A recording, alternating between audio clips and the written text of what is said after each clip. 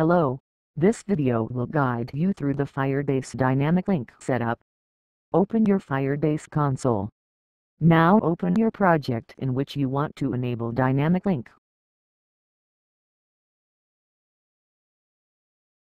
Open setting of your iOS application.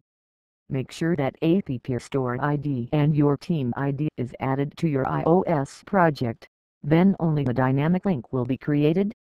Now click on the Dynamic Links tab from the left panel.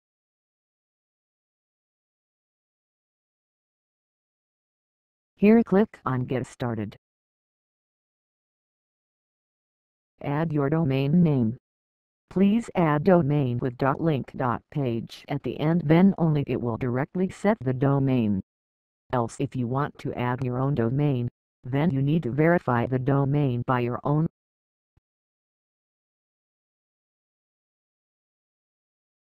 Click on Continue button. It will directly verify the domain. Click on the Finish button. Click on New Dynamic Link.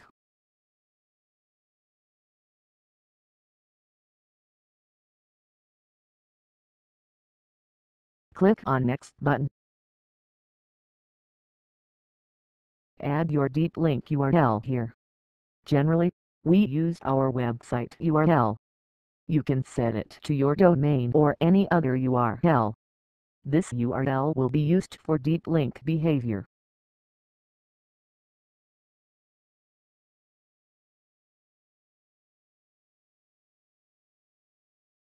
Click on Next button. Select the behavior of the dynamic link.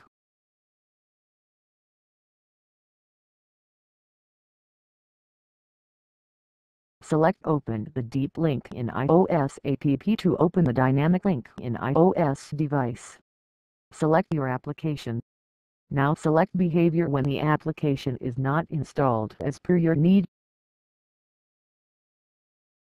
Click on the Next button.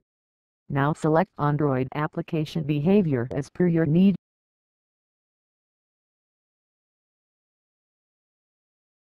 And click on the Next button. Now click on Create button. It will create one deep link in the section.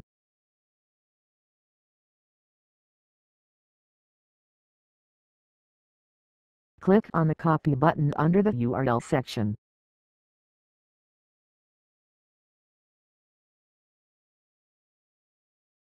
Now open the car dealer iOS application code in Xcode.